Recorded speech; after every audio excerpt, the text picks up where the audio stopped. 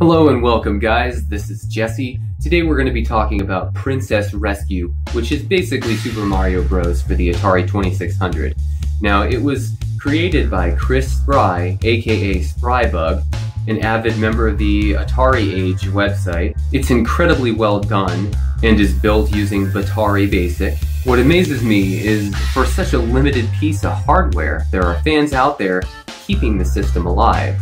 And if you look at this side-by-side comparison of the original Pac-Man versus an improved version made by the Atari Age scene and Donkey Kong compared to Donkey Kong VCS, the original Atari is capable of pushing much more advanced graphics and audio than most of the game developers had shown after its release.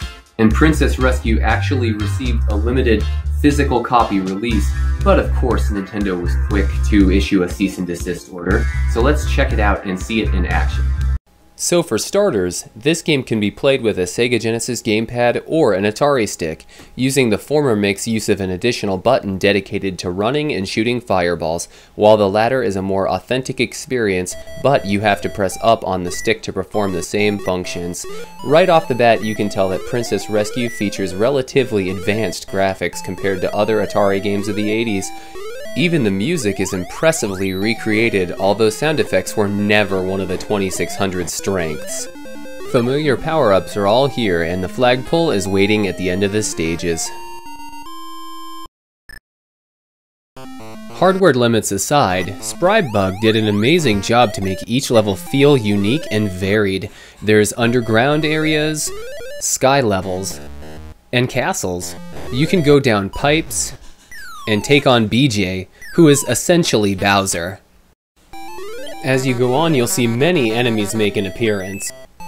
You know, I could totally see this game being a legitimate release back then. Nintendo used to partner up with other platforms all the time. I still own some of the ridiculous educational Mario games for the PC. It's a shame that big companies like Nintendo are so quick to strike down such wonderful fan games like this one, but more often than not, it's the fans who deliver original ideas and take it to the next level.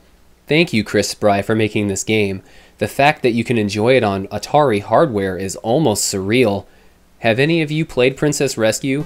Are there other fan projects like this one that you would like me to cover? Thanks for tuning in, and I'll see you guys next time.